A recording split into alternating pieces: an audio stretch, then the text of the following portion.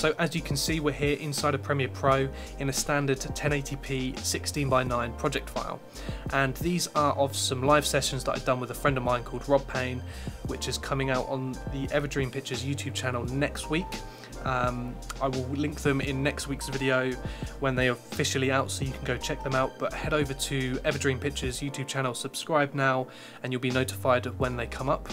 But what we wanted to do is create a video to publish to Facebook that was optimized to make the most, to really publish, to really promote these videos. And the way I wanted to do that was create this square video. So what I'm going to show you how to do is how to make that square video. So what you want to do is, inside your project, is create a new sequence, and what you want to do is create a square timeline.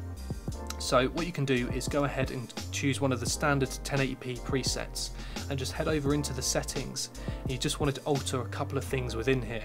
The main thing is changing the frame size of the horizontal size. So we can change that to 1080, and you'll see here that the 16:9 will change to 1:1, which aspect ratio, which is what you want to create square video. One other thing I would recommend changing is the sample rate. I would lower that down. For whatever reason, this is the sample rate that Facebook prefer to have for their videos, so I would just change that across to that one, and then you can hit save preset, so you can then use it for future videos. Once you're ready, hit OK, and it will create your new timeline within Premiere Pro. And what you can do, because Premiere Pro is quite good at doing this, is copy clips across from one timeline to another. So you can see here that I've pre-selected a few clips that I want to have in this advert. So you can go ahead and hit Control-C on these clips, go into the new timeline, hit Control-V, and that will paste them into your new timeline.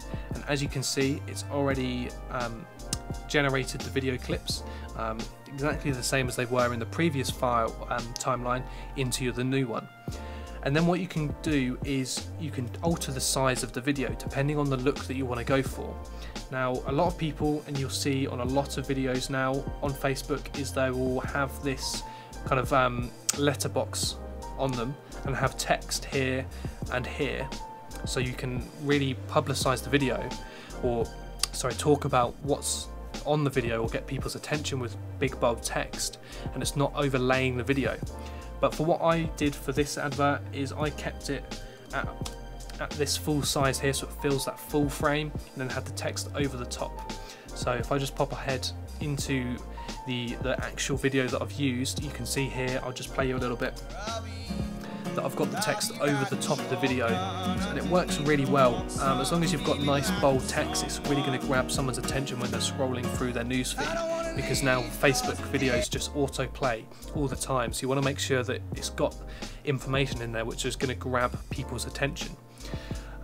So once you've edited your video and you're ready to export, you can just head up to here, hit File, Export Media, and then what you want to do is make sure that you have a small file, because I've found recently when I've been uploading videos to Facebook that it's taking an incredibly long time, even if I've got a small file.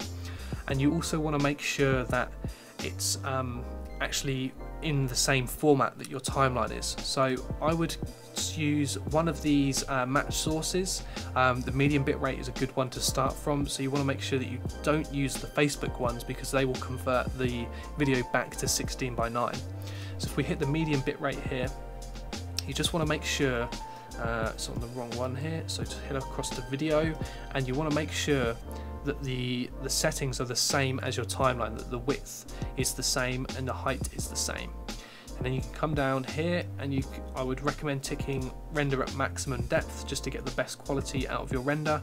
And I'd also do a 2-pass on the render. It just gets a lot better final video once it's fully exported. And then you want to look at the target bitrate and the maximum bitrate. This is what's going to set your file size, or the quality as well. So generally for Facebook, I would probably do a maximum bitrate of 12 and then a target bitrate of 6.